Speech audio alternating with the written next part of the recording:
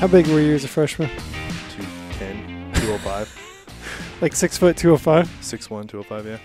Well, I'm not quite 6'1". Like, 6 foot. Yeah.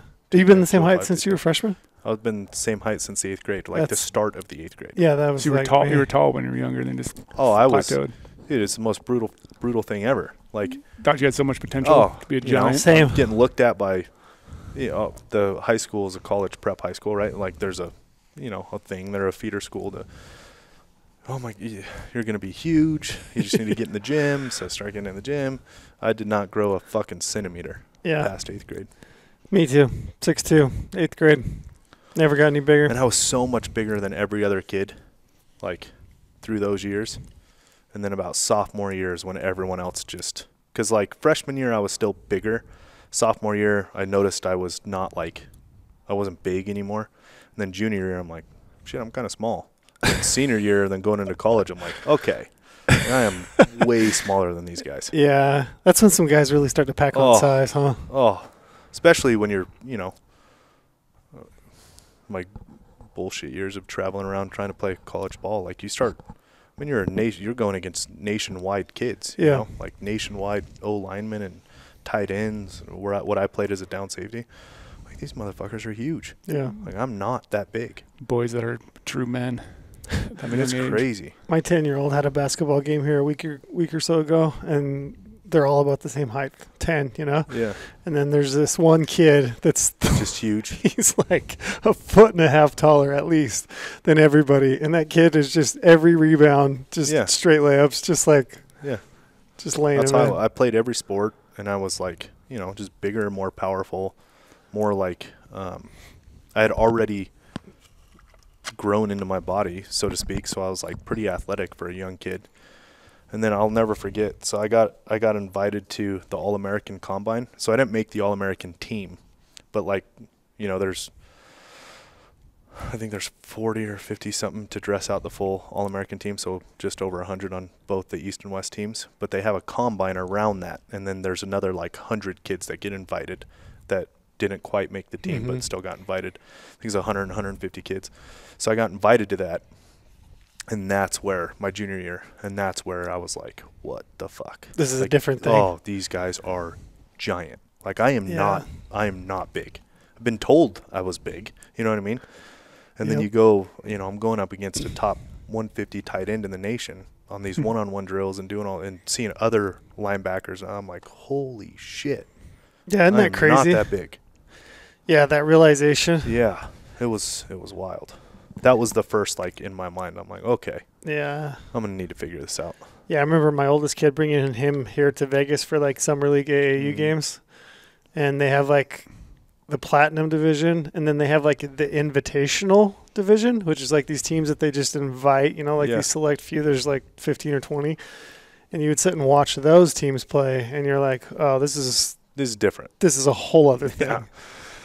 This is another level. Yeah. And back then too, which made it even worse for me, the realization for me, not even worse, but more impactful, is back then Vegas was still pretty small. I mean, we're talking 10 plus years ago. Actually, no more.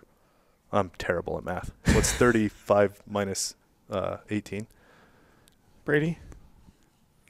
It's like 17. So almost 20 years, right? And that's my senior year. So Vegas was still pretty small back then. And we were, I wanted to say we were 4A back then. We didn't travel outside of Nevada ever to play. I played at the best school in Vegas. Mm-hmm. So, you just didn't get that, full understanding of what was out there. Yeah. What's Vegas like now? Oh, it's giant now. I mean, all these teams as far travel. As these teams, they all travel. They all play, Gorman now. Dude, they travel to Texas and California. They go play big 5, 6A schools. So, they're getting they're playing what those the other world teams. is, right? They're playing what that next level is in high school. We never did that. I mean, shit, I was playing Cheyenne and Palo Verde, Spring Valley and Durango, all in normal schools. So you just never had that, that real, I don't know, impactful moment until I went to that combine. And I'm like, Jesus. Yeah, just in 15 years. Yeah. It's wild.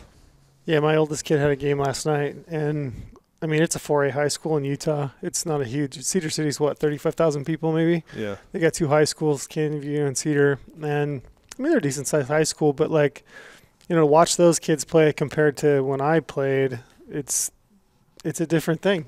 Like every one of those kids on the court shoots better than probably the 2 best kids on our team shot. Yeah. You know, they're almost all bigger. It's a totally different game. They're now. quicker. That's all they play is basketball for the most part. Most of them just play one sport, you know, and they play it year round. That's a big difference nowadays. Yeah, they you do got to pick one track. personal training, you know. He goes. It's a year-round thing. Yeah. It's a whole different thing. I don't know. I kind of miss the old days. Right? And then that's how I know I'm getting old. It's because I look back on it and I'm like, yeah, that's the way it should be. I wish I could go back and play high school ball again. Do you really? So I hated it. I would redo that in a heartbeat. There's Really? actually, Oh, yeah. you know what's interesting loved it. too is I'm not like entirely well versed to speak super analytical on it, but there is data out there that is definitely supportive of the fact that multi-sport athletes that didn't just go one track, less injuries and better chance of making it. Because it's a more well-rounded thing. So like you look at nowadays, like we're just talking about, they get so down this one path and they train year-round for this one thing, this one movement, which leads to a lot more injuries in kids. Specifically, they're finding it in women's soccer a lot, the ACLs and some weird stuff, and then they're finding it in I think it's baseball and the injury rates. And then like being more well-rounded in the past with a little bit of time off in between sports is actually proving to be better. I just don't know how you wouldn't get burnt out completely. Well, you don't have a choice because if you don't, you're not going to Yeah, play you're the not next going to be year. competitive. Yeah, you're Yeah, right. But you're- like, it's just, I don't know. I mean, I remember my senior year of high school. I was just so glad it was over. Yeah. You know, I was just like, thank God that was the last basketball game. Yeah. I'm so over this. Well, I started going down the path like, well, I like hunting a whole hell of a lot better than this shit. Yeah. And I'm like, not that big, not that good. So Yeah. like, I'm just going to hunt. Fuck That's why I always got yelled at because I didn't play basketball in the fall because that was hunting season. Yeah, I mean, I only did one sport. I played basketball all year, but fall, no basketball. smart. So I got yelled at a lot for that. You just From went the hunting? coach. Hunting. Winter, I should have done spring, more summer, of that. I mean, really, what did football give me? life lessons. Yeah. I think guess. that's it. No, it is entirely. Team sport, life lesson, team mentality. Hard work. Nothing like a locker room mentality, one common goal, super simple goal. Yeah. Win at all costs. I mean, Everyone's bought in. I think you can learn that in a lot of ways. I don't think sports are like it, you know, as far But as like I agree. learning that kind of thing. But I do think It's a great thing, though. I think it's good in a lot of cases. I think it really does teach people, you know, hard work ethic, and you can get that in a lot of ways. But my experience, I thought it was hard. The one thing I miss is the locker room mentality. Just Yeah? the one common goal. Everyone's bought in. No one fights it. Everyone understands exactly what it is. Win at all costs. You know, protect your brothers. Like, it's so simple. I kind of miss like the And there's sorry to cut you off, Yeah, but you're there's good. like the difference between that and work life, like work balance life, is you had weekly direct feedback. I mean, the most impactful feedback you could have. You either won or lost, right? You either accomplished or you didn't. In work life, it's just a never-ending. We got to win. We got to. Well, what is a win? What is a loss? Like, yeah, it becomes the line keeps moving. well, Yeah, and it sometimes. becomes a lot more gray. Like, what do you Yeah. classify as a win or a loss, right? Like, there's the grand win, of course, which is being successful. What's successful, right? But then there's like all these day-to-day things of, I don't know. It's just Yeah, I it's a lot missed more like the complicated. adrenaline, you know, of the Friday night. Yeah. You know, the hour before the game, the warm up, yeah. the electricity of the crowd. And I don't know. I like that about hunting too. I like the fact that Oh, there's I just love like that.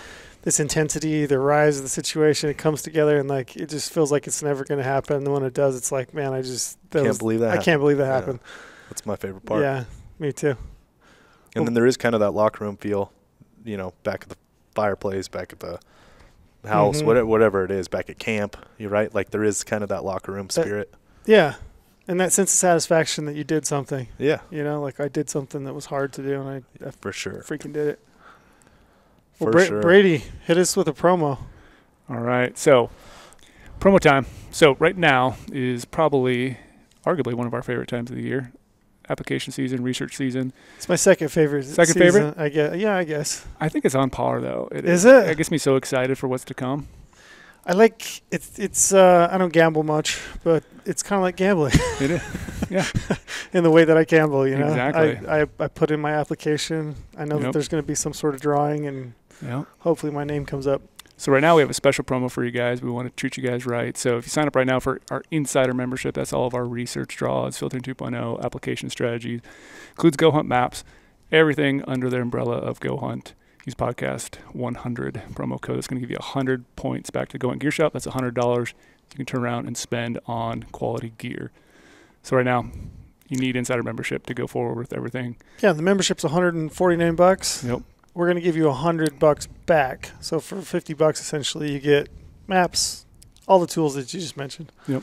And that leads us right into our discussion of app season kickoff. Yeah. Yeah, and I thought today would be interesting if we just kind of talked about the application process. And like, so we had a meeting the other day. I don't know if you were in that one. We had a guy that works here, right? So and he's he's not new to hunting, but he's newer than some of us, right?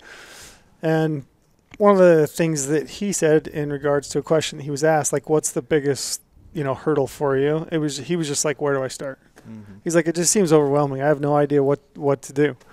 And I think I get that a lot. You get that a lot? All the time. It's a big question for a lot of people out there. I get it all the time. Yeah. All the time.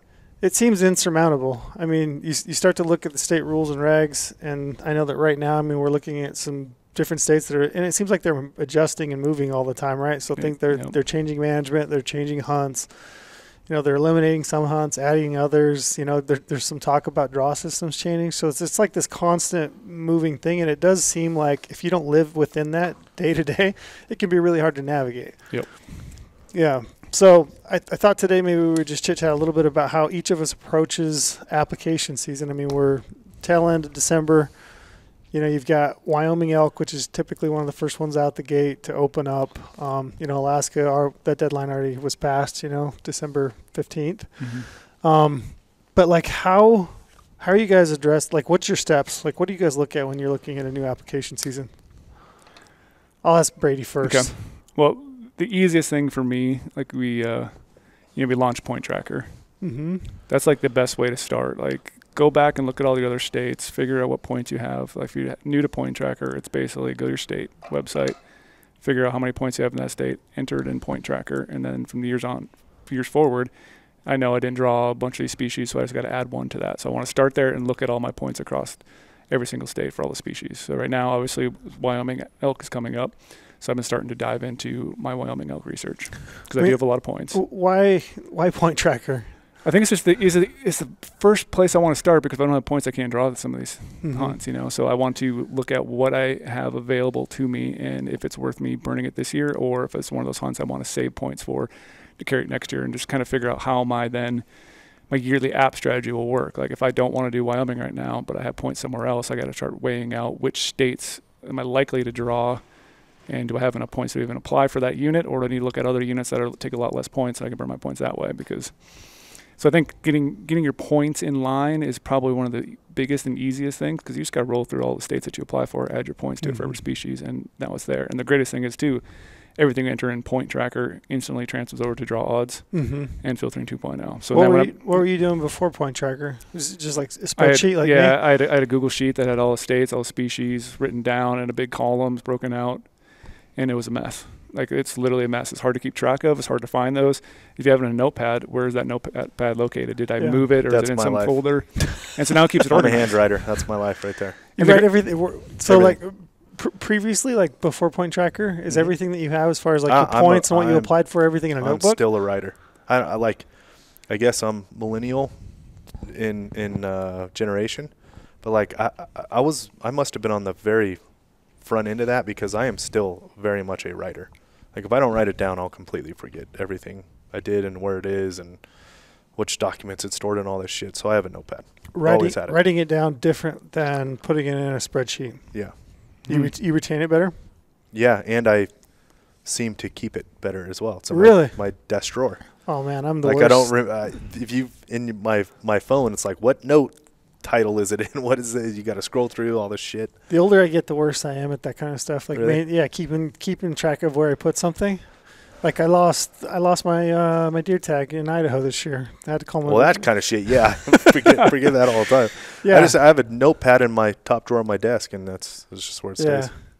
Yeah, I'm not historically very good at maintaining, like putting things in the exact. I'm pretty good when I'm hunting, but like notebook, I'd lose that for sure. Look, I mean, no one goes through more sunglasses. Oh, And I'm on my third pair this year. And tag, I don't know, all that little bullshit. Yeah, I'm a wreck with that. Absolute wreck. Why are sunglasses so damn hard to keep track of? I don't know, because they're not that comfortable. I don't know. I don't You're think taking them off sitting on a tailgate or whatever when you're trying to look at something. I take them off the very first chance I get, and wherever I set them, who knows? I've definitely left a few pair on the sides of hills. Oh. Just pull them off the glass, get excited, jump up to walk off. You also like leaving bugle tubes. I do leave bugle tubes. Yeah, that kind of and stuff. And trekking poles. I've left plenty of that. Yeah, just leaving it around. But I think that's the reason why we did Point Tracker, right? Is for this exact reason that we're talking about. Keep it in one central spot. It's tied to your account. And the great thing is, too, I can pull it up on my phone if I need to. If I'm on the computer, I can look at it. Yeah, there's two things I really like about it. One, I don't know if people even know, but you can actually maintain a profile for yourself, your membership, and then you can also maintain profiles for anybody that you might be doing applications for. So like my house, I've got 2 kids that are hunting age. You know, I'm buying them points in various states and applying them. So I can actually build out a profile for them, and I can put the number of points that they have for each species as they go. And I can easily like toggle back and forth between profiles so that I can look at odds for me or them. Exactly. So yeah, if you're looking at filtering 2.0, you can toggle it to your kid, or if you're on draw odds, you can toggle it over as well. Mm-hmm. Can't wait till I'm there. Yeah. Got some years left, but I can't wait till I'm there. Hey, if you can get Turtle through Hunter's Edge, you can take him to New Mexico. Right? Yeah. Yep. Yeah, no age limit, man. I got a hard time sitting him down to watch a fucking TV show right now, let alone get his under safety. I kind of can't wait to see Turtle. Oh, I can't wait. Out packing a gun around. I mean, just the visual of it, it looks pretty amazing. Can't wait. But I think even like taking one step back too, it's really important to look at and kind of visualize all these dates and deadlines that you're going to have coming up. Mm-hmm. It's my biggest pet peeve about it. Like, why can't they just all get on the same page? Right? I mean, there's so many other things in life you can say this to. This is pretty small in the grand scheme of things, but it is the life we live. Like, why can't they just all get on the same page? And let's all just do the draws, and so nobody's freaking out about dates. Yeah. You mean just do them all at once? Yeah, so you just know. Like, you know, this is the month, and just get all your hunts done this month. But then it makes it difficult, too, when you're trying to plan out, like, oh, I'm going to apply Wyoming elk. If I draw Wyoming elk, then I'm not going to apply for elk in another state because I don't want to stack all these hunts on top of each other. There is a benefit to kind of getting some in before another one comes up and all that stuff. I just don't like when states change it, like what Utah's doing. Yeah, you know? the change is they're tough. moving things around, makes it harder, or they might change like we were talking about the other day. Like, it seems like on the websites they always have different preference point deadlines. Like, move it by a day or two here or there. Just keep it standardized. What day it's going to be, so we're all on the same page. You start to memorize it a little easier. Yeah, which, as you guys talk, it's sparking in me.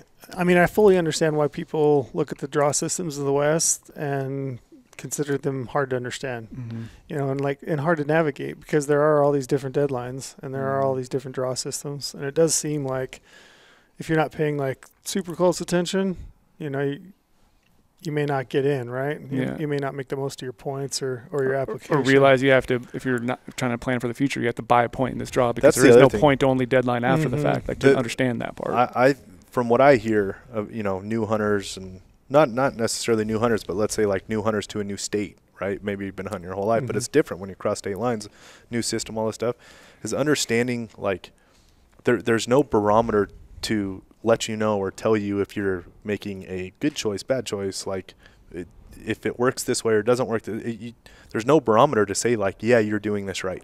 So it's entirely a guess, and it's not cheap. Yeah, it's not. Which, I mean, kind of goes back to, you know, the point you made, right? That, I mean, your first step is to look at your point systems, look at my points across all states, yep. And my opinion, I think that's, I mean, like, really the key to drawing and getting a permit out west is playing the game, right? Applying. And, you know, we do application strategy articles. I'm currently working on Wyoming elk. It should roll out within the next week and a half, maybe 2 weeks at most, but you'll have that well in front of that deadline of January 1st. But I think those are, personally, I spend a shit ton of time on those, right? If people realized the amount of time you put on there, Yeah, it's insane. I personally think and have always thought since we started doing them, that is probably the biggest asset with an insider. Yeah. And For somebody who's trying to jump into new states. Yeah. Yep. And that's typically where I push people. Like the first thing, if you join Insider and you're kind of considering like applying for a state, I think the application strategy article for that state and that species is one of the most indispensable tools that you can have, because not only is it going to tell you like how to apply, deadlines, basic rules, regs, those kinds of things, but it's actually going to, I always try to give people kind of a, leg up, like on should you apply. Yep. Like if you do decide to apply, this is what you could potentially be looking at is in terms of drawing a tag, length of time. If you do have a certain amount of points, I mean, I've always gone through and done like, hey, if you've got between 3 to 5 points, these might be the best use of your points. So I think that's one of my favorite sections is if you dive down on the bottom and read it. And then it can look to what the future might look like. Mm-hmm. Like, what are those higher point levels going to gain me? Is it beneficial just to burn my points now on something else? Or is it worth jumping in to start buying points in the first place? Exactly. Like, is this a state that's worth it? Yeah, and we cover that within those. I mean, I've Colorado moose, sheep, goats one, I always talk about right there at the very first part of those species strategy articles. I'm going to tell you that for 3 years, you're going to be buying preference points for those species before you really even have a chance to draw. Mm-hmm. So potentially, if you apply for those 3 species, you're 3 years and $900. Yeah. Yeah. So you're almost $1,000 just to potentially then have a chance to be in the draw. And then if you go into the draw odds, you look at draw odds from, that 3-point level up to whatever it is at this point, 26. Odds are pretty slim. Yep. So, I mean, I'm telling you right out the gate, this is a cost-benefit analysis. Yeah. Mm-hmm. And those are the kinds of things I think it's important to call out for people. And I'm not saying it's not worth it. It might be. Maybe Absolutely. Yeah. That's what you're looking for. It is worth it.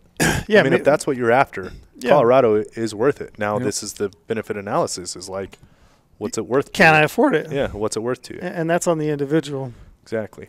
Yeah, but we do try to call those things out, so I would point that out. What? So you said points. Like how else do you kind of work through your application season? Like, what are you thinking about? Well, mainly everyone knows I try to pick up mule deer tags everywhere. So I really just want to hunt That's mule not true. The better question I heard to it's that elk is, tags. is why. Why? Why I want to do that? Yeah. I just love hunting mule deer. I mean, I heard it's they're elk tags, man. better hunt, better species. Mm. But the thing is, what I have to deal with right now, though, is I don't carry a lot of points. Everyone knows I just burn points all the time when I get to, because I'd rather hunt now rather than sit on the bench and just keep waiting and hoping I draw something. But you say you don't carry points, but you do carry. I carry points, but I burn them for deer. For deer. So that's what I have to worry about right now when I talk about, like, do I apply in Wyoming elk? Because I'm almost a max point holder in a bunch of western states for elk. Like, I'm literally like, 3-4 off, maybe a little bit more sometimes. But I have 15 plus points for every elk state. So if I start applying for elk tags, I got to watch out, because I have a really good chance to draw multiple elk tags in the same year, and I have to try to balance that out with what am I going to apply for mule deer, because I prefer to hunt mule deer. That's why I still build the points for elk, because eventually I'd love just to go chase giant bulls. Like, it'd be fun to switch it up every now and then. That's what I'm talking about. See, Brady's into elk. Mm-hmm. Been telling everybody since day one. And I did kill more elk than I did mule deer this year. There you go. I'm not wrong. That's a little stab at myself. Look at the data. Yeah. So I think what you're highlighting, at least for me when I'm hearing you talk, is you have a priority. I have a priority. Your priority is an experience. Yep. And it's hunting mule deer. Hunting mule deer. And that's kind of essentially how you're basing your applications, right? I look at all the states that I potentially want to hunt. What do I have points for? Can I pick up a tag with minimum points? And I also try to sprinkle in, maybe this year I'm probably going to try to burn some of my elk points in one state. Hopefully I'll draw that one tag. It sounds crazy, but I don't really want to draw multiple elk tags in the same year. I can't do the justice of the tag, because it's a dream tag. I'm burning a lot of points, a lot of years of my life, a lot of money in that point game. Mm-hmm. Yeah, it's a weird game, right? Everyone wants a tag, but you don't want all your tags in one year. Yeah, and I'm also trying to take a really tight picture at all my points, but I'm also looking at a big picture of all these states, because I do apply in pretty much every single western state for all species. So I have to watch out in a way what I apply for. That's why I do look at, like I said, dates and deadlines all the time. When's that deadline going to be? When am I potentially getting the results back? Then I know if I drew that tag or not, which then I'll apply in other states based on if I drew or didn't draw, and just keep working that through. But I try to find opportunities where I can pick up tags with minimum points because, like I said, I always burn my points. So mule deer tags. Mule deer tags, yeah. Like the most points I've ever had for mule deer is 4. Yeah. That I've drawn a tag on. Like there's some states, obviously I have trophy states like Arizona, I'm just banking points forever on. I have a ton of points there. And I'm okay with not drawing that state because I'm, chasing a certain hunt in that state, but I fill it with other states that I can draw with minimum points and just keep hunting multiple years in that same maybe general area or same region area. So I just started learning a lot more about hunting animals in that terrain. Yeah. What do you do for your priority? Like, do you feel like, go through and you update your points for each individual state, and we have articles on how to do that, right? Yep. One tip I would include is like when you go through and you update your points in Point Tracker in your insider account, I would say update them for every state and every species, like in one go, so that you're not going back and forth and being like, shit, did I update my points for Colorado? Yep. I don't know. So just go through and do them all for one state or for every state. And if you don't know how to look up your points, I do have a big master article. It's on our website that walks through every single state, how to log into that website, where to find your points on that website, and quick links if possible to try to do that. Isn't it crazy how... Because every state's different. Isn't it crazy how some of them are like pretty wildly tough? Yeah, it's not kind of honestly, buried. Some of them are incredibly hard to... We do this every year, and it's like every year before Point Tracker, it's like, man, I can't believe how hard this actually is. Yeah, all the different passwords that you've got, logins. And that's another great thing about Point Tracker. You can save some of your hunter ID information in Point Tracker to make it easier for yourself. Yep.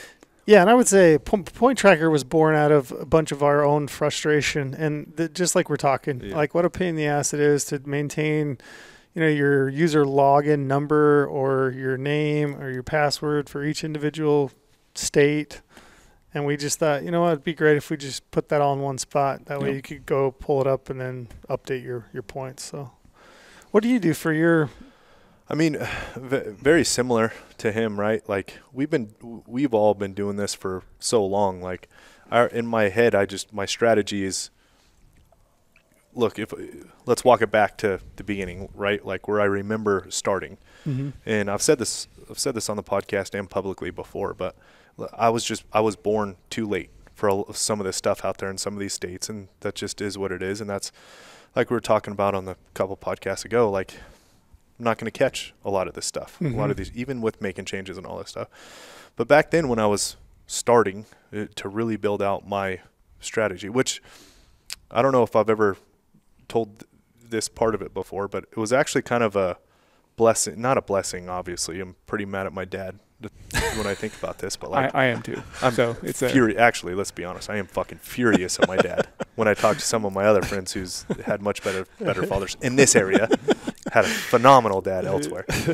But like he would apply for me as youth, but then when I, with football and going to college for football, all this stuff, that all went out by the wayside. So when I graduated college in 2010 is when I started. Like that's when I started doing my own thing, right? Because when I was in college in Montana, I was a huge duck hunter, and I would hunt big game in Montana, and that's what I was doing. So I was filling my hunting void. But when I graduated and came home and I was working back in Vegas is when I started building my strategy. So I'm only 12 years in some of this stuff. So like I am fairly new to it, even though I have been doing it very strongly for the last 12 years. But when I started, it was all cost benefit analysis. That's all it was. Is the story of GOHUNT, as couldn't even do the math of how long ago I was in high school, so that'll just tell everybody how good I am at math. But I was essentially trying to run my own like draw odds and reaching out to state agencies and asking them this stuff, and that's where Porter asked me what the fuck I was doing, and I was trying to tell him. And anyways, I was like doing this cost benefit of, okay, here's what I want experiences. I want to hunt every single year. I want at least a decent hunt every single year, and I'll chase some of this other stuff that I hear about and do research on. And you look at back then, you look at the forums and knew about this higher level hunt. And I'm like, okay, so my strategy is going to be, I want to hunt every single year no matter what, at least a good hunt. But I also want the ability, long down the road from now, to have the ability to cash in on some of these things I hear about and I want to do. So back then starting, I built my Western application strategy in 5 states at the time. And that's what Insider was born out of, is 5 states. So Nevada, Colorado, New Mexico, Utah, Arizona. And that's where I was applying. I was kind of bouncing all these states off of each other. And it was a different game back then, obviously, than it is now. So fast forwarding with those priorities, now I find myself where I have a really good amount of points in, like, Arizona. I have my loyalty and my hunter safety and my 12 years of points. So I'm like, I'm chasing a certain hunt there, right? Yep. People have gotten mad at us for saying shit on the podcast before, so I won't say what it is. But I've been chasing it. Well, now I find myself, the first thing I do going into application season is kind of following trends going into where my points are. So I'll go back and, you know, through my, whether it be through my network or doing the old school research I used to do in 2010 about, like, you know, trying to just find stuff on social media or forums, all this stuff. Try to find a trend of these hunts I'm following, which the one in Arizona I've been chasing, which I'm on, is on a pretty severe downswing. So now I'm kind of back to the drawing board there, but I have all these points. So, like, that one's kind of on my mind of, like, okay, what do I do there? Like, I'm starting to get creative, asking some of my best friends, like Clay Hill, how many points you have in Arizona? You want to go do should we go do a party hunt? Go do, like, a really fun backcountry style hunt together. So I look at this points first. I'll go through all my points and kind of figure out the trends of what I've been chasing with those points and see where I land there. And then that'll kind of round out the rest of my opportunity strategy, because my strategy from 2010 to today is still the exact same. I'm hunting every year. Yeah. Like that. I'm not hunting, but I have my states for that. And then I have my states for these points I'm chasing. Brady's strategy is very, ever since I've known Brady, his strategy's been very species driven. Very species with mule deer. Yep. I don't really care much about the species as a whole. See, and I'm the same as you. I care about the experience. What was I banking those points for in the first place? Like, what was in my mind? It's obviously not Arizona stripping, because I'll never catch that. But it's like that. It's experience. What states do I have these species points? And let me play it off the trends I'm seeing going into the next year. Yeah, and I'm similar to you. I like to hunt. I mean, reality, I would love to hunt moose, sheep, goat, but you know, chances are it's not going to happen. I apply where it makes sense. You know, if I'm applying for other species, cost benefit analysis. Yeah. I apply where 10 years from now I know I'm going to have a chance. Yeah, potentially. I mean, same like Nevada, for example. If I'm going to apply in Nevada, I'm going to buy the hunting license. It's also going to allow me for minimal application fee to apply for any and all species as a non-resident. So in those instances, I apply for bighorn sheep. I'm probably never going to draw that tag, but for a $15 application fee, I might as well throw it in there and just see what happens, right? But you always have a chance in Nevada. Yeah. I mean, really for me, my bread and butter every year is going to be antelope, elk, and mule deer. And I don't really care. I do love to bow hunt elk. And that one's kind of been tough for me. Like this year, I'm kind of like having a moment. I don't know what to do with myself, because I've got a few points in Colorado that I could draw an elk tag and I could go on an elk hunt. I've got some points in Wyoming, but really I've got these pools of mule deer points that I've been building up that I haven't cashed in. It's like getting to a point where I'm looking at those and I'm like, I need to burn them, because you know, these are points that I'm just sitting there, and if I build above and beyond kind of what I've got, it's not really going to, you know, move the needle for me in the states that I've got them in. So for me, it doesn't really matter what species. Could be, you know, elk, could be mule deer, could be antelope. I really want to utilize this is my priority. Get the best hunt for my points, regardless of species. That's definitely my strategy too. Yeah. For the point level I'm sitting at, what's the best opportunity? The best opportunity, best hunt that you can get. You bring up a point here a minute ago, like, do you want to draw multiple good tags in 1 year? Like, what's your take on that? I think it's hard. I think it honestly is very difficult to devote a lot of time on those. I look at turn back rules. Yeah. First. Right.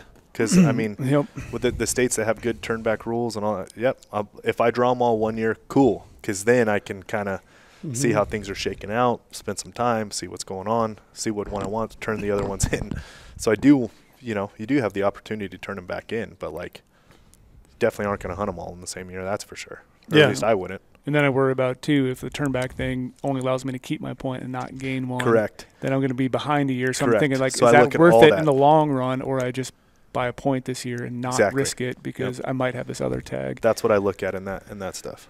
Why not keep both and just hunt both permits? Like, why don't you do that? Sometimes I'm like, well, when we have so many years invested in those points, it's now become a dream hunt. Like, I may never catch that hunt again. The number one decision maker in all of life, time and money. Yeah. It's like, you know, that's what it is for me.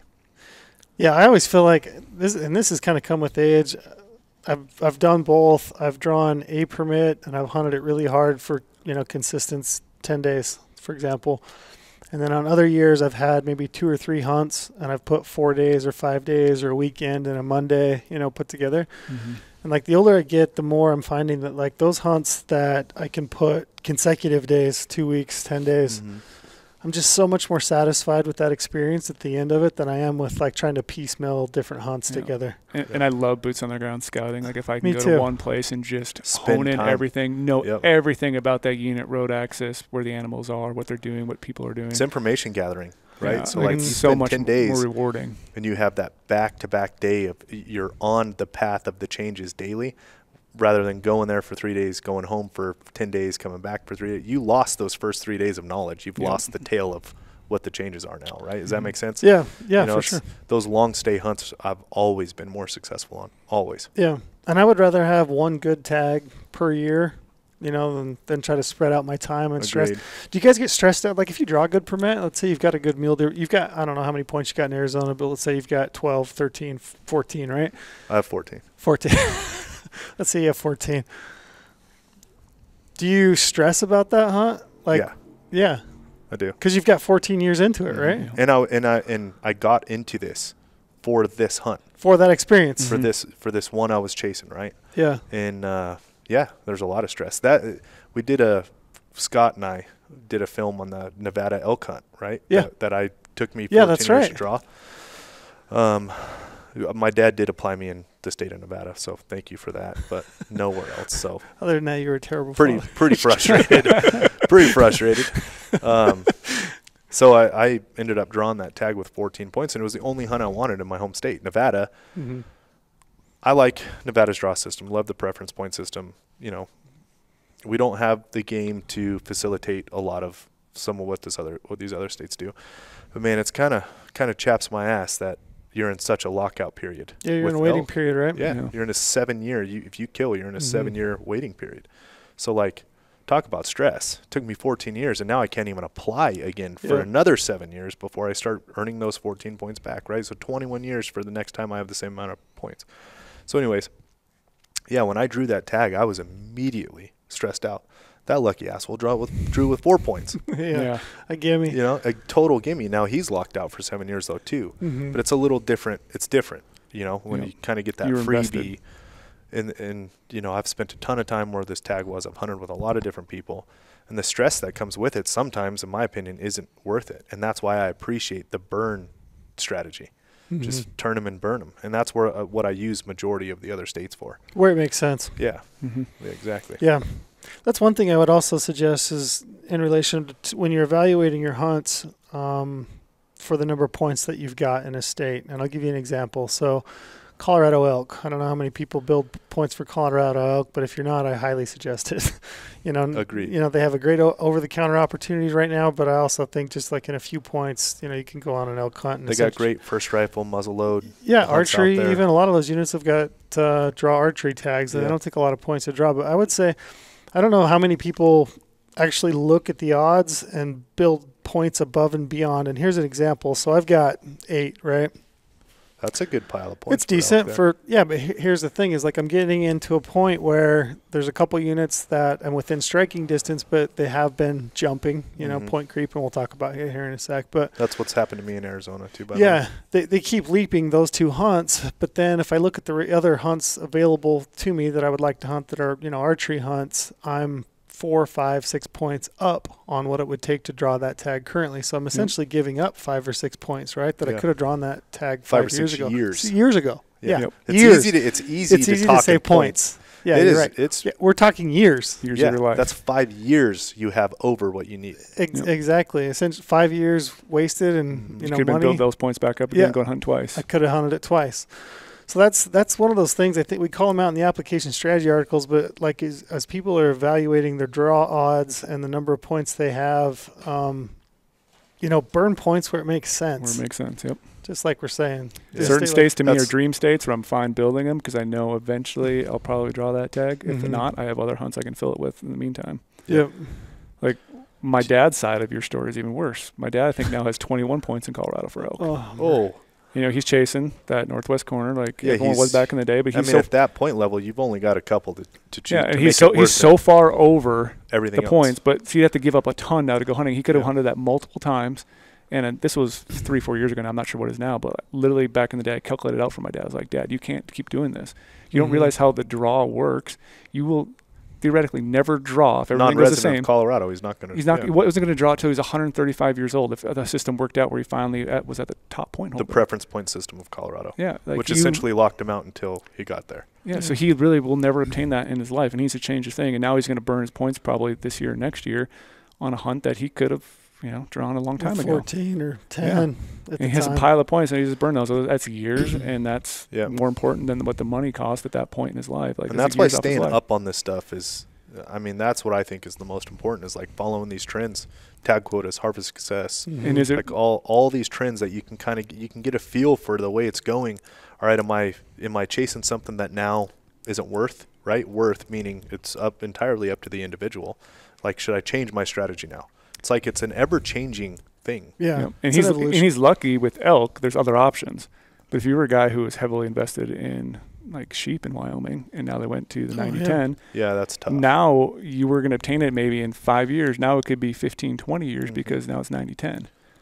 Which Yep. do you continue it down that path and hope you draw it before you're too old to hunt, or do you bounce out and put that money somewhere else? Bounce. Yeah, Bounce. I mean, I don't know. That's what I would do. Yeah, it's tough, like man. things you got to think about. Yeah. So I guess going back to priority, which is kind of the second point that I would make, update your points, know what you've got for preference and bonus points across the states. Second, set your priority. What is your priority? Brady's case, it's a species-based thing. He wants to have mule deer tags every year, and then maybe he's going to burn some elk points in one state. We're kind of in opposite spectrums here. We You have a are. lot of mule deer points, and I got a lot of elk know. points. Do you want to trade? I think we need to party just out. do on trade. some of See, these. that's where Tradesies. my mind starts to go, which is like, if I can't get what I'm after, and the point creeps jumping, and now the trend is kind of Yep. not, I know where you're quote going unquote here. worth it to me. Now the immediate thing I do is start calling best friends. How many points you got? You want to borrow some of mine? Let's go on this hunt together. Yep. Mhm. Like, I could have drawn this tag 3 years ago, and I chose not to. Why don't we jump in together now? Like, Yeah. if we can hit this point level, you can use some of mine. Let's go hunt this together, And instead of me just chasing this point creep on a downtrend of a unit. Yeah. and that's a great strategy. That's but I don't. that's where my mind goes Mhm. consistently. There's all these little. I don't know if I'd call them loopholes. They're just things that exist, like It's group just part of the game. applications. Yeah, It's part of the game.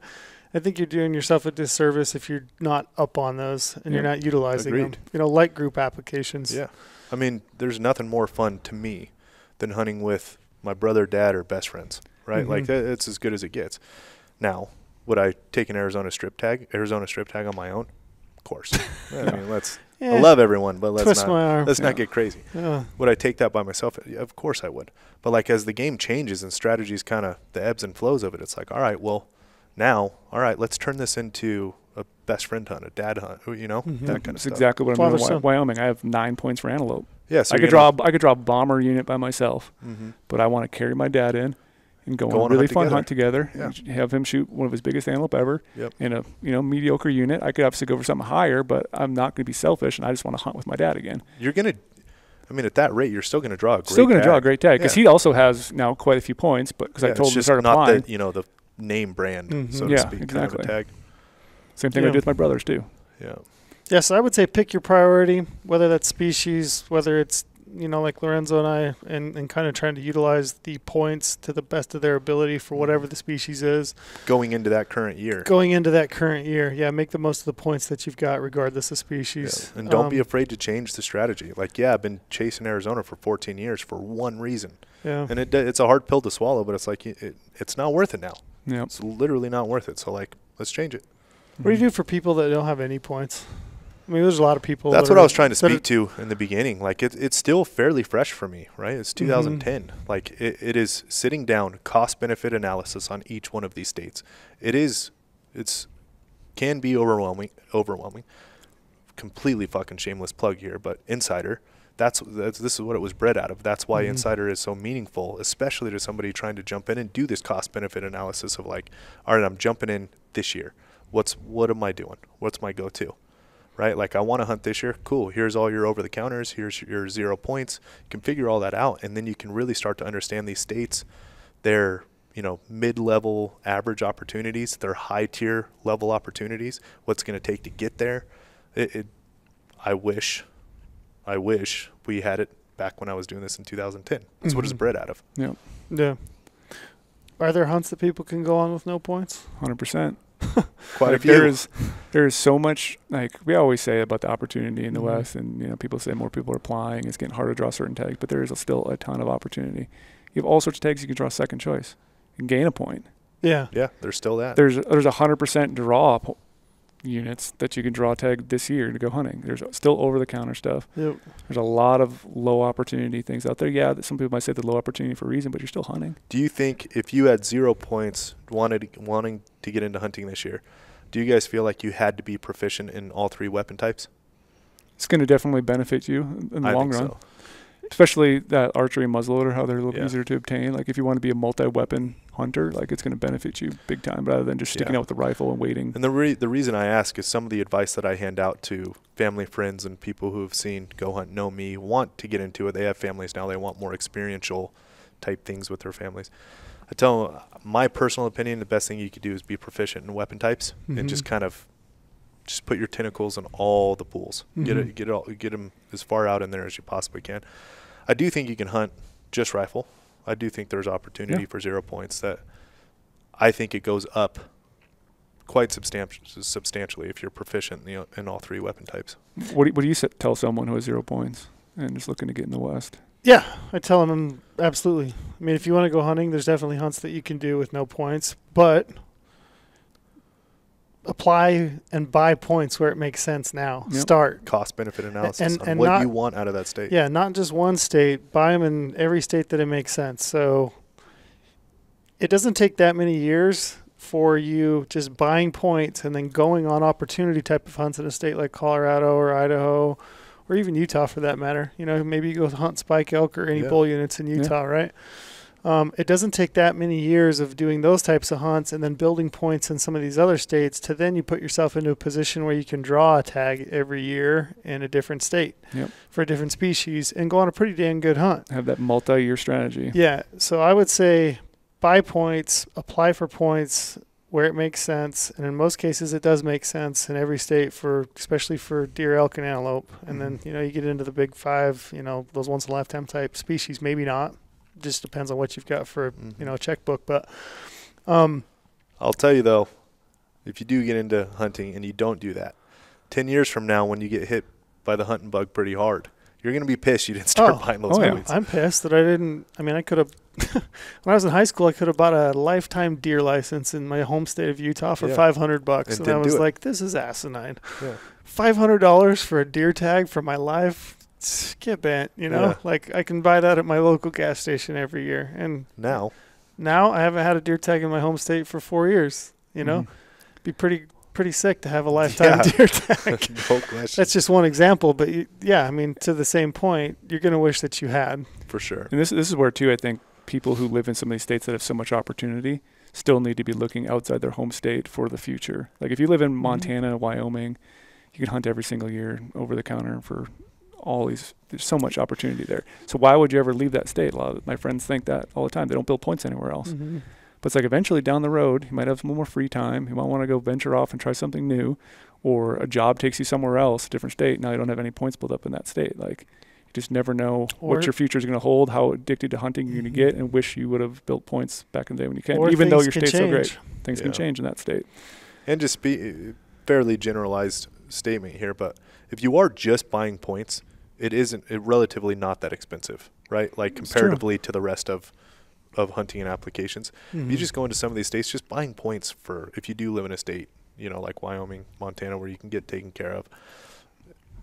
It's relatively cheap to buy these points, and maybe 10 years from now you're bored of hunting the same, or you're bored of hunting your home state. Now you have like this swath of points to. Yeah, and I can go crazy for a couple years. And you were hunting the whole time in between. Yep. Like there's no reason not to. Yeah, but going back, I do think you can hunt with no points. I mean, there's a lot of archery hunts in Colorado that are over the counter, second, third rifle season elk over the counter. There's a bunch of units that you can draw with no points, whether that's muzzleloader rifle or archery.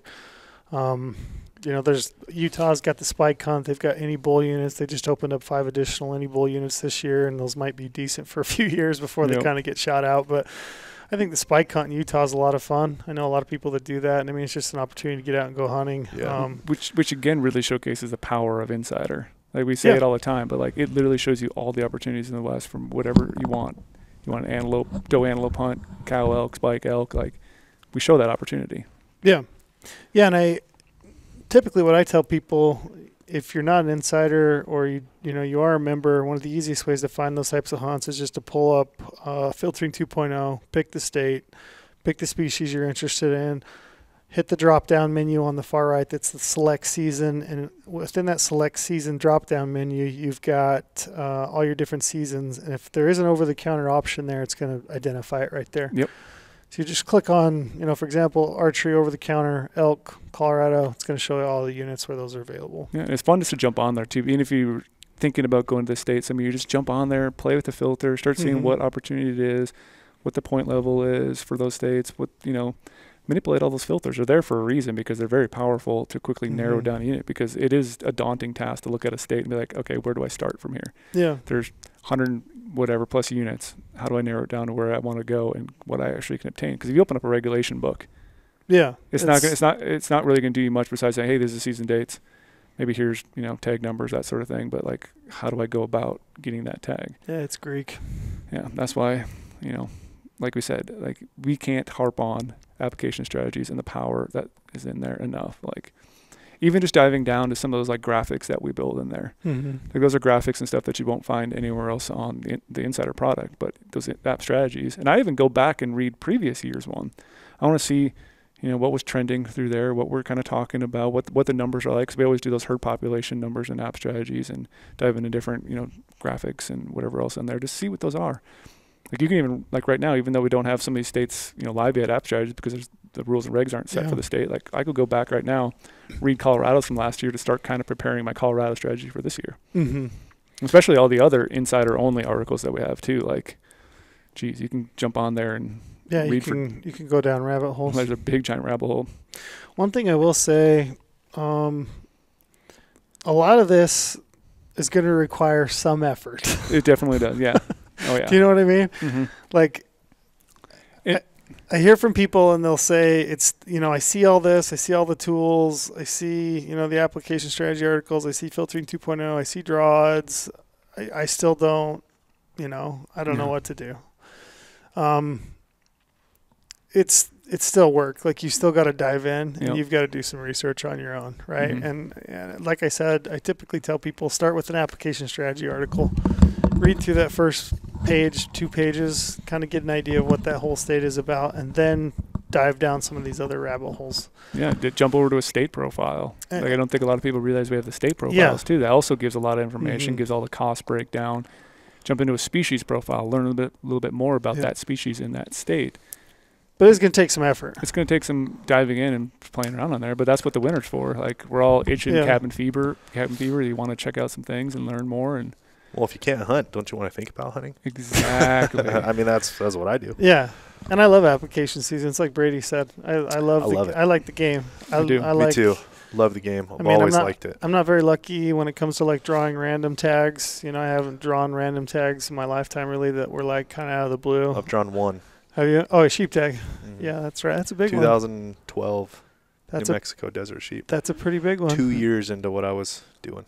Wow. Yeah. So talk about. I always try to tell people I'm unlucky in the draw too, and then my close friends would be like, "You motherfucker, you have no idea." Yeah. Like I did draw a sheep tag.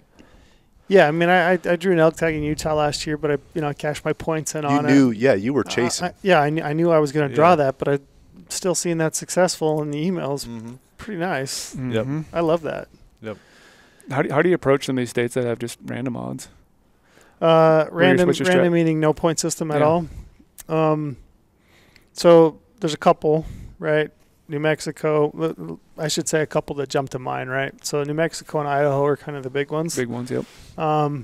New Mexico, I think, is still relatively cheap to apply in because you only have to buy the hunting license, which is like $65 plus your app fees, which is I think $13 per species. And you do have to front the cost of all those that you apply for, the licenses.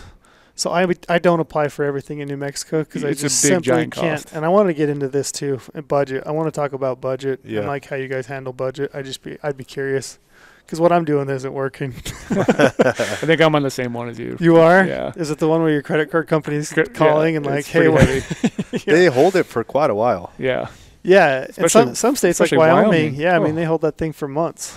Yeah. You know, so there's something there. We'll talk about budget here in a sec, but like I said, I apply for like deer, elk, and antelope. Do you go like stuff you're not going to obtain and just shoot for the stars, or are you like trying to find a hunt you can get this year? Because you can play around in that, like just keep Mhm. shooting for stars every year for a minimum fee, or you could get something obtainable, Yeah. potentially obtainable. So New Mexico, you get 3 choices. I typically swing for the fences with the first choice, second choice, kind of middle of the road, and then a third choice. I still want a good hunt. I'm not driving to New Mexico to hunt some of those units, you know, where access is extremely tough. The elk herd's low.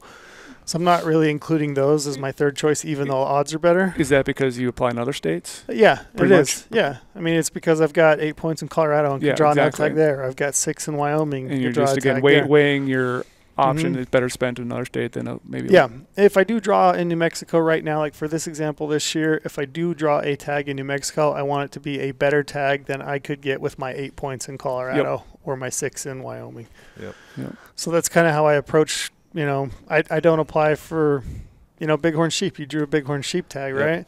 I mean, I don't apply always. I have. But that was back when Yeah. the game was different. Yeah. It was. So It's a yeah, lot there more was tag no right. So in doing the research and kind of the cost benefit analysis, Mhm. there was no cap on non-resident to resident tag draw.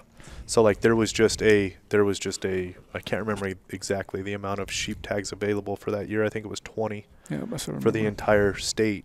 But there was no cap on non-residents. So theoretically, non-residents could draw all 20. Hmm. And if I remember correctly, the vast majority of the year that I drew my tag was all non-residents. Like very few went actually to residents. Hmm. And they have since changed that law where now residents get, I think it's 90-10 or maybe it's I 82, don't know something what like it is. that. I'd Can't have remember to- the exact, but there is a cap on non-residents now. Mhm. So back when I was applying for it, I mean, I saw it as just a complete lottery. Why not? Like, why Yeah. not? There is no one has more preference points than me. No resident has priority over me. Like, we're all in the same pool. Let's do it. One thing I will say about that's why I applied. states like that, if you've got the credit card money, if you've got that money in a bank account with a debit card, apply for any and all. Oh, Yes, I would Because entirely you never agree. know. Never I mean, know. if you can float $10,000 on your credit card or a debit card for the state of New Mexico, why not? I mean, it's a random draw. You might as well. Yep. And there's something to be said that it is that expensive. You don't have the entire public doing Yeah, that, right? kind- That's just the kinda- that's just reality. It's, yeah, I That's- don't, that's I don't what I apply wish- for orcs and bighorn Yeah. sheep and everything the same year. That's what I kind of got disappointed in when Montana switched it, when you used to have Mhm. to front all it for the big 3, and Yeah. now it just opens up more. The state's obviously getting more money because now they're getting more fees from more people. people. But back then, you had to be really serious when you applied for the big species, and it kind Yeah. of made the odds a little bit better for the serious people. Now everyone's brother, grandma, friend, cousin is all applying for it. Same with Colorado when you used to have to write your check and Yeah. fill Write out your your check. paper application and Yep. send it Paper in app for a was a moose big sheep deal. and goat. Mm-hmm. Do you think states should go back to that? Oh, is that just going to make our results come back longer and hold our money more, or more? I time? couldn't afford it. It always scared me back in the day when I was applying in Colorado, filling it out, because I was so nervous I was Yeah. mess I something like up and they toss my app out. I like the level game. I like the level playing field. You mean Where- the way it is now? You mean? Yeah, or the generals. Yeah, can everybody apply. gets a chance. It's better kinda. for the state for conservation. It's better Yep, for more the money. Pittman More money. fund that they can tap Mhm. into. It's better for all. It's better for, like Mhm. there's already the stigma that hunting's becoming a rich man's game. If all the states started, it gets expensive quick. Oh, well, and here the thing, it would be interesting to go back and look, but like statistically, how much better would the odds have been then versus now? I mean, Yeah. maybe I don't know. I don't know Something what to they be are. said. I drew a sheep tag, You but I mean that's an anecdotal little piece of. Yeah, but somebody's Evidence going there. to draw that sheep tag Yeah, of course. every year. And Somebody's it going to just- drop the moose tag And you it so know. happened to be me. It was Yeah. And it wouldn't have been if you hadn't applied. exactly. Point being, you applied. Yeah. Yep. How do you guys approach budget? Because I think that's probably like the next step for me is to like think about my budget. Yeah. I'll tell you how I approach it. I have a credit card. I put things on my credit card. I try to pay it off throughout the year. you know, I probably end up paying a shit ton more in interest than I do, you know, but it's just the facts. Like, it's important to me. That's where I've got some money to put into, you know, to applications. And that's kind of how I do it. But I'm pretty much the same way. Is that what you do? I know what I want to apply for. I know every year is going to be a hurt, but I have to do it because I want that potential to draw one of these tags. Like, I don't go crazy into Mexico. I literally just do, you know, deer and aoudad. Mm-hmm. I don't do really anything else. I probably should because I'm already deep in credit card, like burning a hole in my pocket anyway. But Yeah. I mean, there's some states I just will not do because I don't think it doesn't fit, and I don't see the long run of building a point in a certain state. So I avoid that on my app completely and totally washed away certain states. Never will apply there. Yeah. Yeah. But I know this time of year it's like it's going to be heavy in the credit card, so I got to watch what I spend in other areas to keep these apps going and keep the money floating out there. Yeah. There's always that chance. Do you put everything on a credit card then? Credit card, yeah. Just one, or do you have multiple? I just have to do it on one. Yeah. I've always thought about trying to figure out if it's beneficial to do a separate one and try to figure out low, you know, what rates I can get on some other stuff. But do you do anything special with like the card that you get? I know people are big on, you know, like Alaska Airlines card, for example, where they build miles on their purchases. Do you do anything like that? Mine's pretty good about, I get airline miles and I get quite a bit of them, but I'm also thinking about a cashback card would probably be a little bit better for an app-based card. Like, I've always thought that Alaska one, but I don't really go up to Alaska that often. I'm not like, you might if you had miles. I know. Yeah, no shit. It's a pretty cool place. Yeah. Yeah. But getting one of those cards like that would be beneficial, especially, you know, build those miles and you get that free, what is it, free flight. Is there still a free flight a year in Alaska Airlines? I don't know. I thought back in the day. Neville has one. Yeah, so I think is that one free thing or something with your card. That'd be incredible. I love Alaska Airlines too. I mean, big shout out Alaska Airlines. It's incredible. I've never had an issue on Alaska. And they're always in Vegas, little local trick here. Alaska's at a Terminal 3, which is way easier to fly out of. Dead. No lines, no nothing. Yeah. It's incredible. You don't have to go through the bullshit of the That's true. normal terminal. Every That's time my I've flown go-to. from Alaska, I always look, if I'm going somewhere, I always look at Alaska first. Yeah. I do think you have to be realistic, though, like with what you apply for. I mean, you can't absolutely apply for it. I mean, some people can. If you can, great, go for it. I think you should. I'm the asshole that can. I think it's great. And I mean, I have two credit cards. I have a primary, I have an American Express for my everyday life. And then I have a secondary card, Visa, for all my interesting stuff, right? A lot of states don't take Amex. So I have a Visa card, I can't remember which one it is. My brother-in-law is like the most well-versed person on the planet with credit cards. Really? Yeah. Oh God, we should get him on the podcast. He knows everything about. We should. Yeah, really. Yeah, Colton, there's probably something we're not doing. Oh, I mean, honest to God, something like that would be great. Actually, that was a really good idea. He knows like all the ins and outs. So, anyways, I have this Visa. I can't remember which one it is, which I apply for New Mexico, and I apply for. My whole thing right now is my son and where he's at in his life. So it's time-based for me. So like depending on why I'm applying for in that state, when the hunt is that I'm potentially trying to draw, all this stuff, right? But I have that secondary Visa that I apply for all the states on.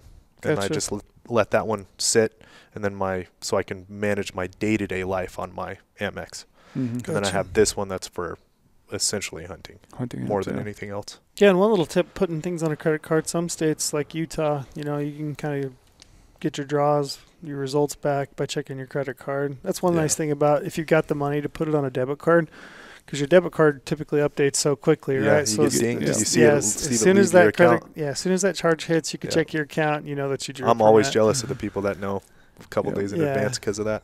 Yep. I've thought about doing it, but then you have to set up a whole other bank account with that money in it. Yep. You know, credit card's pretty easy. I'm always nervous too during the app season to make sure my credit card doesn't if I get a new credit card number, like what am I going to do for these apps? That's the one downfall to my system, because it's my secondary card. So like I'm not up on it all the time, right? Like I'm not looking at it all the time. I'm not like making sure it's paid off, making sure it's this, making sure it's that.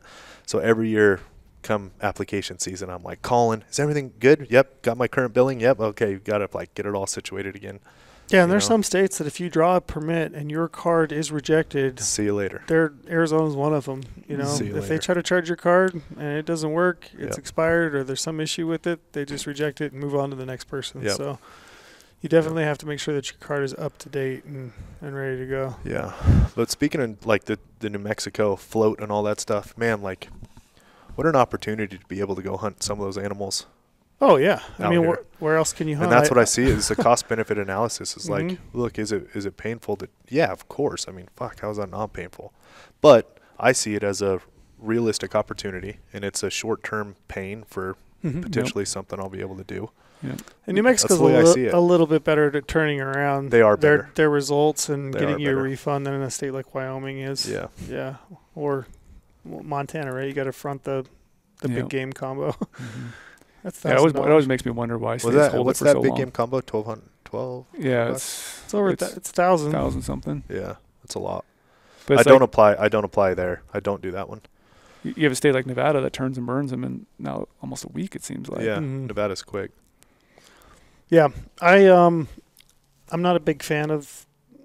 I'm not a big fan of states that require you to front the cost of the entire licenses that you apply for. It's just hard on me, you know. Yeah. But especially when you're applying for your kids and Yeah, my kid. Oh man, I can't imagine that. Yeah, Like you honestly, I know that's and believe me, I've had those Yeah. like thoughts in my mind. I'm like, God, this is crazy, right? And then want to get my son, my wife. I'm Yeah. like, Yeah. holy shit! I don't apply my wife in New Mexico. Don't tell her.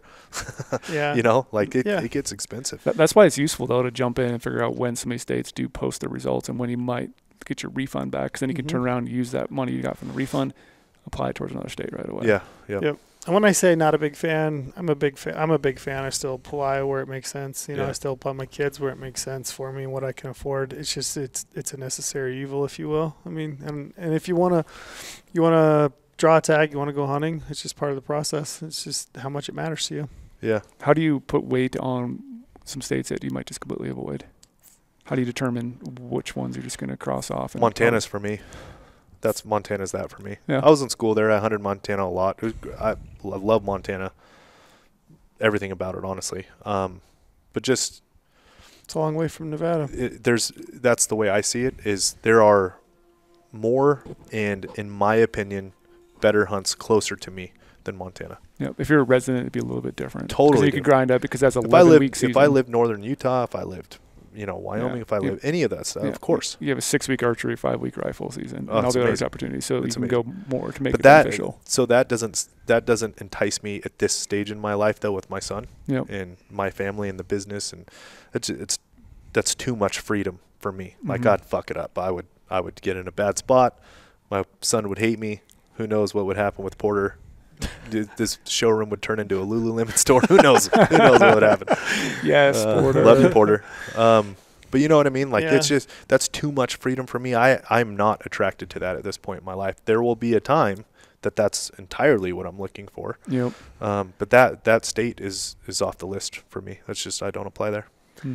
Yeah, for me, it's a cost benefit. So a state like Washington or Oregon, I just don't Mhm. feel like the hunts that I could draw are justifiably better, you know, for the points that I would have to and the cost I would have And to again, a put long into ways a plan. away. A long ways away. Yeah, and even the over-the-counter stuff there, like you could potentially go do that, but again, because you have better hunts closer to home Yeah. and where you're at, and we're fortunate to live in the West, so it's a little Yeah. easier to go to some of these places. Yeah. Do you see your money better spent? Let's just say, like, take budget out, right? Mm-hmm. Take travel and time out. Would you apply in Oregon, Washington, or would you try to pick up like maybe a hunt lease on a whitetail, back east somewhere? There's some species I might apply for. Really? Yeah. But in saying that, I mean, okay.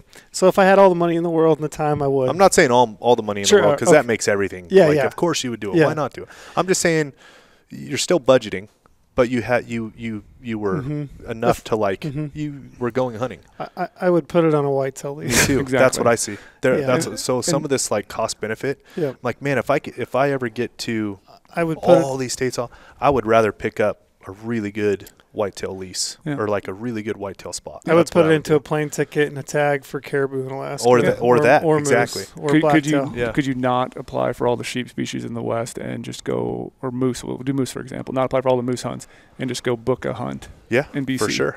And Like this is that- eventually, 20 some years down the road, if you all those app fees, it's not going to equal that hunt, but it's going to come close to it, and you're never guaranteed the to draw thing is, that though, down is here. we talk again, right? We talk points. That's years of your life. So like, it's not just the money; it's the entire year cycle of things you gained, lost, life changes. It's just different. It's really different than just banking it and saying I'm doing it this year. Everything's planned around it. It's done, right? Yep. Like it's. Yeah, I mean, in my opinion, right, you do start to, in the cost-benefit analysis, I start going down that path too with some of these states and their applications. Is it worth it? Is it not? Where do I live?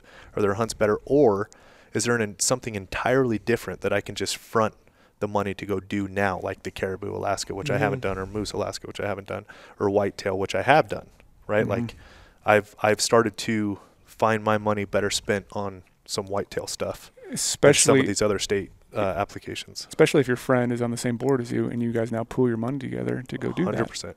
What I've been doing with Clay Hill for the last couple of years. Yeah. We've done Kansas. We've done Texas. I mean, I've found my money. Better spent there.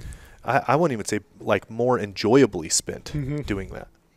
Something to bank on, set dates. That's where my mind is in my life right now, is set dates, plan around it, best friend, like that kind of stuff. You know what I mean? What do you think your favorite tool is on Insider that you use the most during this time of year?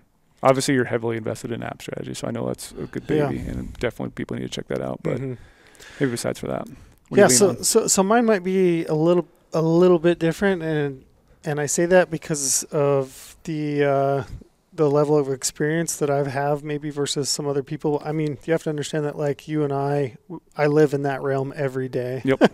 Like I've looked at a map of I could probably draw you a map of the elk units in Wyoming better than I could, and label them better than I could the states in the United States. Like I don't doubt that. Like at all. Like really, I could. I've looked at that state. I've looked at a lot of the states, right? Yeah. Utah, New Mexico, all of them. So for me, I kind of know the ins and outs of like the units and what they offer. I even kind of have a decent understanding of what a hunt might be like in that. So I use draw odds a shit ton. Standalone draw odds. Standalone draw odds, and that's like one that I use a ton right now because I'm going to populate my points.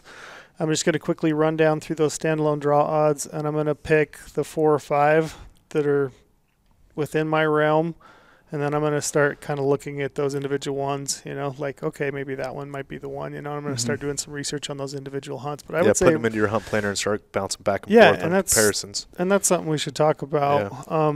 But yeah, I find myself doing that a lot. I would say standalone draws is a big one for me, but that may not necessarily be the case for everybody, because if you're new to hunting, you don't have this huge, breadth of understanding of all the individual units and what they might offer in terms of trophy potential and terrain and harvest success and all that stuff. You may start with filtering 2.0 just because it's easy. Yep. And the nice thing too about like you can do draw odds on filtering 2.0. You can. But like you said, for you and I think we both are cut from the same cloth in that regard. Like we use standalone draw odds quite a bit. And that's a separate area on the website. Like I said, you can do draw odds on filtering 2.0, but the standalone draw odds is very powerful, and you can still filter out by select season type. So if you don't want to see that giant list when you jump into Colorado, you just want to see archery, you can select the archery season, and boom, now you're just looking at the archery ones. And it's going to throw your point in there in the middle. You can easily see your point level all the way down because you have all that stuff entered in from Point Tracker. And like you said, that was the next thing I wanted to get into, which I was glad. I got a couple things I want to get into, but the hunt planner. Okay, before we jump into hunt planner, let me ask you about point creep. Oh, buddy. Oh. So every single year, I guarantee you get DMs, I get DMs, you get DMs. You probably don't get DMs, you get emails, I bet. I'm not on social, but yes. But I get scathing text messages. Somebody will say, I had 8 points. Your draw odds said 100% odds at 8 points. For this hunt, I didn't draw. Yep. What is the reason for that, Trail? What's the term? It's called point creep. So essentially such a nasty term. Yeah, it is. Creep, right? Yeah. It's one of the best songs out there, though. It is a good song. I just listened to that the other day, actually. It's a great song. Yeah. Anyway, point creep, pretty simply explained, is you've got less permits than there are. No, did I say that wrong? You're going to go there. I'm creeping myself out right. So you have more applicants than there are permits for a hunt, right? Yep. In a point system. So let's take Colorado, for example. Let's say you've got 5 permits.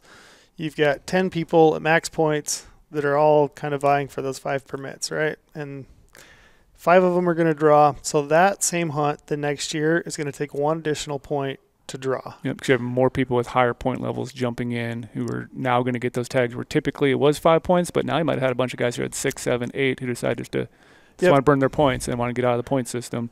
And so they're jumping in on that hunt, which is creeping that point up because now it's taking more points to draw. Yep. So it's just this creep in points. It's a hunt takes 1 additional point or 2 additional points, depends on how people apply, right? Yep.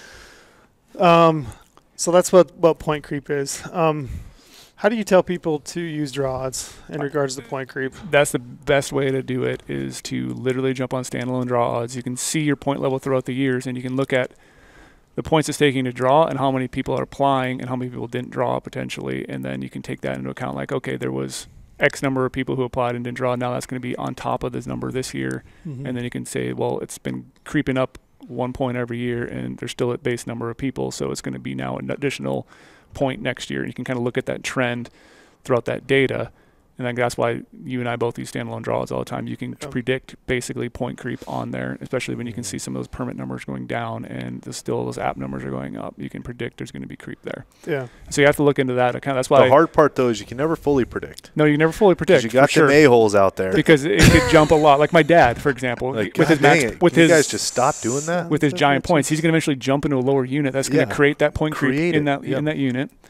And so you can't fully Brady, predict man, it. He's one of the a-holes. Yep. So you can't predict odds. The odds, I don't know if people are aware, but the odds that you're looking at on your GoHunt Insider account are not predicted odds. Yep. You can't predict You can't predict an odds because I can't predict where people are going to apply with how many points because people jump, they don't apply. And how many people have been building points for all those years and now are going to finally apply in the point system? Yeah. Me in Arizona. Yeah. I'm one of those a lot of people in Wyoming. I've been banking points, buying points, chasing that one thing. It's on the downswing. I'm going to burn them. And you can tell sometimes, too, when you have trends in like winter kill stuff. All of a sudden you have winter kill one year. People are going to be scared to apply for the next couple of years, and all of a sudden the herd numbers might get back up and they're going to jump in. And you can see that like in Wyoming last year we saw it. Yeah, so we don't predict draw odds. What we do is we provide the known information. So the number of applicants, the number of points that each applicant had that applied, and the odds based on the last draw, which is known data. That's hard data. And then you're saying you can go into these detailed draw odds pages for each hunt that you're considering, and there's going to be 5 years of data within that. So you can see the number of applicants at each point level and where permits were allocated. Right. So you can use those, and it takes a little bit of like. Yep. That's where we always say, like, there's tools in Insider, but if you use these tools together and then look at the bigger picture of an individual unit in the detailed draw odds page, which is not the standalone one where you see all the units, you have to click into an individual unit, and then you get to the detail page where you can see those numbers. Yep. So understand that if you're gonna look at draw odds, you got to do a little bit of work. You've got an article on point creep and how it works and how to use the detailed draw odds page to help you predict point creep. Typically, I tell people if you don't want to try to wrap your head around this, look at the point level 1 or 2 less than what you currently have, and that might put you in the ballpark. Yep. But ideally, it's best to look at the detailed draw odds pages. And when do we get this the most? Wyoming elk. Yeah. It seems like it's always creeping. Yeah, Wyoming elk. 17 years deep. Do you guys believe that? That is crazy. 17 years deep, their preference point system. It's crazy. Yeah. That happened quick. Yeah, it did. It happened real quick. Yeah. How do you guys dictate your time spent? I mean, what are you looking at this year as far as, I mean, ideally, I think we'd all like to hunt as much as we possibly can. How do you navigate that with like work, family? Is that something that you guys think about when you're looking at your hunt schedule for the year? My first thing I think about. The first thing? Yep. Like with where my life is now with the business and my family. It's the very first thing I look at. So that's why I like that structured. What am I after? What am I looking for? That's why Arizona's top of my mind is, okay, I can guarantee where I'm going to land, essentially guarantee where I'm going to land here, hunt with the best friend in these dates. Here's what I'm looking at. You're right. So I've been chasing coos deer in Arizona, and I have a pile of points if that's what I'm chasing, but I just haven't been able to catch the one hunt I'm after because of the a-holes that keep jumping in. So thought I was close there for a little bit while the unit was on a streaking path, which would have been awesome. But hey, it's the way it goes. So the first thing I'm looking at is like, okay, that's where I'm willing to burn my points. I know some other hunts that I have been interested in, and now I'm like very interested in. Pick the dates, get with my friend, do it, and that's where I'm situated. Does that make sense? Mm-hmm. Like that's what I'm looking for first and foremost, is like that guaranteed one for this year. Mm-hmm. That's where I start. Yeah. Do you at home? You're married. Mm-hmm. Is Taylor pretty good about cutting you time off to go Phenomenal. hunt? That's why I married her. Yeah. So That's do you run that past? Do you guys work strategies out together when you're working through that? I have an amazing in-law group on her side, Mm-hmm. and yeah, I mean, it's my responsibility as a husband and father. I mean, Sure. I have responsibilities in life to like Yeah. make sure everything's situated, but I do have that backing A of them. backup. Yeah. Yeah. know, Yeah. so like, Backing. yeah. Support group. So I can, I've dropped some quick ones on her when Mhm. an opportunity has popped up of, turn back tag, leftover tag, somebody, whatever. But yeah, that's why I married her. She's Yeah. amazing. Yeah. I mean, I'm lucky in that I think from the get-go it was kind of known. I Yeah. made it known. I made it known too. Yeah, that like this was really important to me. I was going to be doing a lot of this, and then also working here and within Yeah. the industry, we have a lot of time off to hunt. But I would say, I talk to people all the time that like either have strained relationships, strained jobs, for hunting. So I would say plan ahead, plan early. That's what it's all about. And that's a Communication. communication. Yeah, That's a big major one. consideration that Yeah. you need to make before. Yeah. I get such a common misconception all the time of like, meeting new people. Yeah, I have a business in the hunting industry, and Mhm. oh, you must be able to hunt a ton. Actually, no. Like There's a lot of work. relatively speaking, Yeah. I mean, do I get to hunt more than most? Yeah, because it is essentially part of the job. But at the same time, like this is my whatever you Mhm. want to call it. So it's like, Yeah, you're not just out there hunting on no, your own all the the time. priority Mhm. is my family and this, and then that's where I find the time for the rest of it. So like, there's different levels of, I fully understand some people get 1 week off, 2 weeks off. That is vastly different from us, but we are still very focused on priority first, and then where does a hunt fit Yep. Mhm. secondarily to that. So it's kind of the same boat, just in a different level. And we even balance it internally at the office, like Yeah. trying to be gone at the same time so we Yeah. can make sure I know, the it's just such a bummer. content has to go out every single day. Content never sleeps. I know Lorenzo and Porter, they have to figure their schedules out. So somebody's here, Brady and I.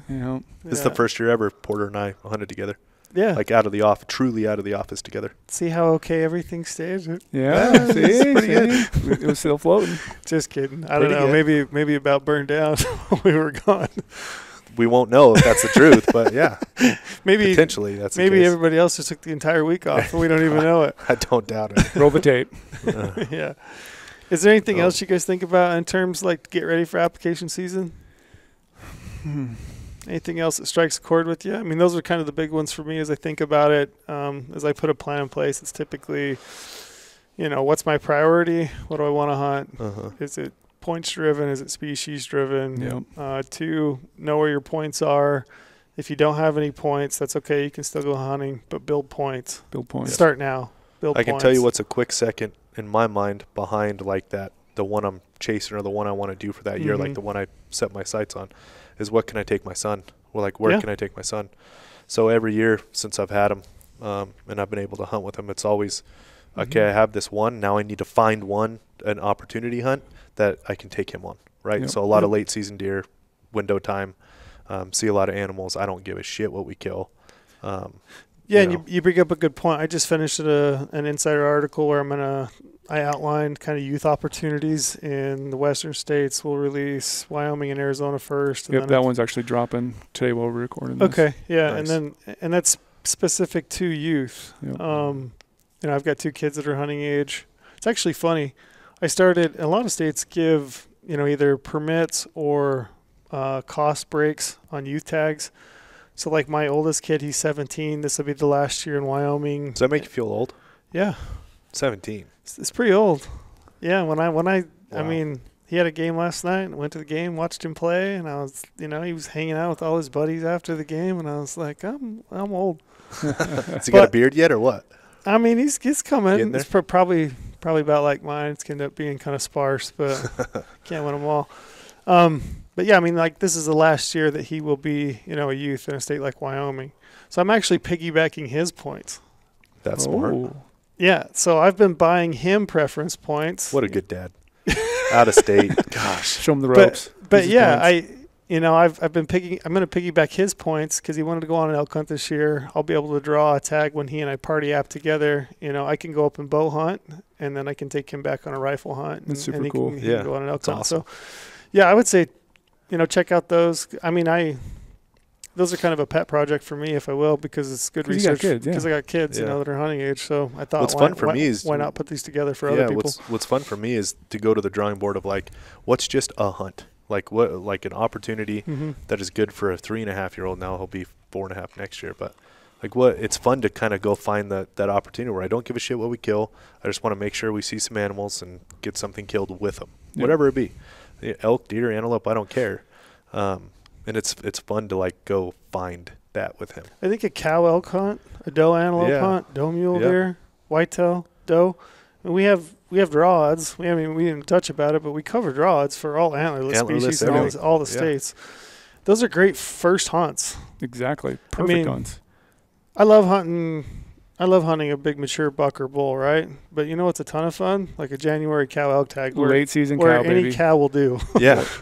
I mean, that's fun. You're just out. Isn't it calf with you, though? Yeah, it's a calf with me. Any calf will do, I should say. They eat better. They do eat better. But those are fun hunts, and I don't know. I mean, learning. A lot of people don't talk about it, really. No. I find myself just as much chasing this other stuff I got 14 points for. Like doing something with my kid like that, just to make sure he's with me. Like, what is a hunt I can do with him with me? And it's a lot of stuff like that. And taking the youth on those sounds perfect too. Learning how to react to a situation, how you stalk, how you use the wind, how you lay behind a gun and get calm. Yep. Take that. I'll never get tired of saying it. There's only one way to getting good at killing. Only one way. Killing. Just got to keep killing. Mm-hmm. Yeah, get out there and get after it. But yeah, then finally, I guess I would conclude is just like, don't be intimidated. Like, don't talk yourself out of it. It's going to take some work. It's going to take effort, and it will be ever evolving. It will be evolving. But I promise you, all the tools, all the tricks, all the information is within your account. It's right there. It's built to give you everything that you would possibly need. Just do yourself a service, dig in, and do the research. Just go at it. Yeah, and research is like, I don't know, it's a weird word. Nobody wants to go do research. Kind of you feels think like back you're to back college in college. days. Yeah. I don't. This is different though. Yeah, this is fun research. Yeah, because it's going to result in. Well, you're playing a game too. Like, you can win this game. I love this game. Start playing. Yeah, I agree. I mean, it's like I said earlier in the podcast. I don't gamble, but this is the closest. I don't play fantasy football. This is what I do. Yeah. Would you rather sit there and watch Netflix at night, or jump on your phone and read some app strategy articles and learn about? Know. Depends what's on Netflix. Gosh, you guys are insane. Depends on how tired I am. That's money you can use towards. What time did my son go to bed? Was it easy to put him down? That's where. Is it before 8:00? Yeah. But no, I love. It's not just research, man. It's the game, and figuring out this game is fun. Like always finding these little things. It's awesome. Yeah, and drawing a great permit is super fun. Oh. The days of results come out, and the office is all just a buzz. Those are some of my favorite days. Those are my favorite days. When some result hits, and everybody in the office is like, "Hey, do an elk tag in Nevada." Everybody kind of gets hyped in, starts giving information and offering ideas. Yeah, it's a ton of fun. Your phone starts blowing up. Yeah. All your buddies. Hey, did you hear about Jeff? Yeah. You believe what Jeff drew? Yeah, those are fun. One more thing we got to talk about, which we haven't. We've never publicly talked about this. We haven't. What? This will be the first time. Hunt Planner. Oh, yeah. So we've had this on the website. We suck at marketing. But yeah. So we have content team, not marketing. Yes. Yes. Shots fired. Yeah, we suck. Which we're going to do some full-on marketing here coming up on it. So it's a perfect time here to talk about it right now. But we have a section of the website called Hunt Planner. We're going to move that over into the tools so it's easier to find. But right now it's just on the upper right-hand corner. If you're on a computer, hover over your name. It's a little pop drop-down menu, Hunt Planner. You click that. Basically, before you go to that, though, like we've always had, when you look at filtering 2.0, there's a million units. You find that one sick unit that you want to keep researching, but we didn't have a way to save it for future reference. So now you'll see under all those different seasons in Filtering 2.0, that middle column, there'll be a little save button. You can start tapping that save. You'll tap that save, a little window will pop up. You can create a hunt. So you can label it whatever, like Wyoming elk 2023 research, whatever it might be. So now every time you save those hunts on there, it's going to go under that little folder, and you can start going through that list, save those results that you want, jump over to your hunt planner. You'll be able to have that little folder right there. You can click on that folder. Now you can see those seasons broken out, all the different numbers. What's the bull-cow ratio? What's the public land? What's the trophy potential? Start truly comparing them. Yep. What's the draw odds going to be? And then the special part, too, you can add notes to all those different seasons. So you can start to, whatever sort of research you find on the unit profiles or app strategy, you can even drop links in there from app to app strategies to start creating your own personal hunting portfolio. In there. And then also you can sort those units. Let's say there's alphabetical. I want to re-rank them. I want that unit as my number one I'm going to apply for. This is going to be my number 2 choice, so on and so forth. And then you can also drop over to a separate note page, and it says a blank note area where you can drop anything you want there as well. And there's a little menu bar or a little link in the middle of that that's like similar seasons. Whatever filtering setting you had prior, you click on that link, it's going to take you right back to those exact same filters. So let's say you had all that public land percentage, your draw odds percentage, trophy potential, it now memorizes those last search results. So you can instantly jump back to what you're looking at before to dive in. Yep. And you can name it whatever. You can customize the little logo at the top if you want to put an elk on there. It's like super cool and very valuable to compare all these different seasons for that hunt you're going to go on. So it's like, that notes section's awesome because, I mean, a lot of us, we could do a lot of research within our account, but also a lot of us have networks. You know, we're talking to people, hey, you've hunted this unit before. Exactly. That's just a spot that you can organize and put that kind of information in there, and you can really start to rank it and plan it. And then you can start to plan your hunt. I mean, you pull in maps. Yep. There's a link in there to open up maps right away, so you can start to dive into that. The hopes and dreams for this is to take away my notepad. We're going to get you there. That's what this is for. That's what it's supposed to be for. And it's cool, too, because you can just jump in there on a random state, and like you can start planning something for the future and just start saving those units. Yeah. Oh, yeah. Yeah. Like you have extra time and you want to start doing that, like it's a great resource to utilize, and that's a new insider feature that we rolled out. Yeah, prior to that, you know, endpoint tracker, I had a spreadsheet, and, you know, every year I would go back and visit the hunts that I applied for, and it's just, it makes it so much easier. So much easier. Even, like I said, you get back from a hunt, you have a bunch of thoughts on how that hunt went. Jump into Hunt Planner, go to that season level, drop your notes in there. What you saw, what you experienced, that could be useful for your son when he wants to draw it maybe by himself, or like my brothers when they want to go. Yeah. I have notes I can share with them. Well, good deal.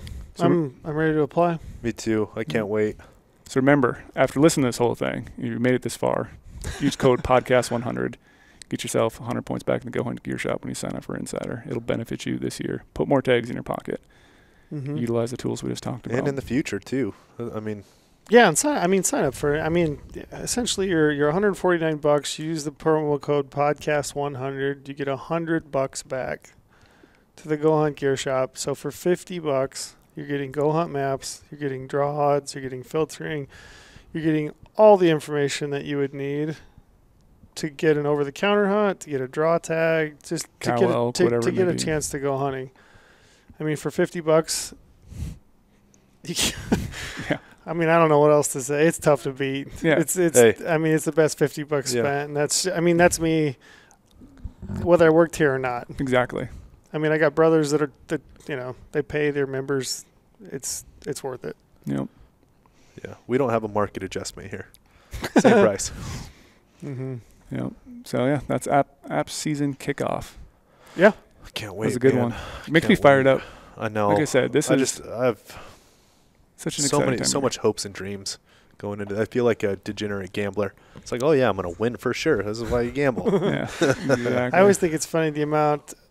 I mean, I would say a lot of the conversations that I have with people from January to May are discussing applications. Absolutely. Like, just with buddies. Hey, what are you applying for? Yep. What are you going to do here? You know, how was that hunt last year? Oh, I was thinking about doing that. So there's a lot of those conversations being had. It's exciting. And like you said, I think besides hunting season, it's my favorite. If you can't go hunting, you might as well just talk about it. Plan for it. Plan for it. Well said. Yeah. Well, good luck. Get an Insider account. And, man, if you draw a good tag, let us know. Exactly. For sure. I love hearing when people draw a good tag. Mm-hmm. Reach too. out. Get Yep. pumped for 'em. Cool. All right. Appreciate you, boys. See ya.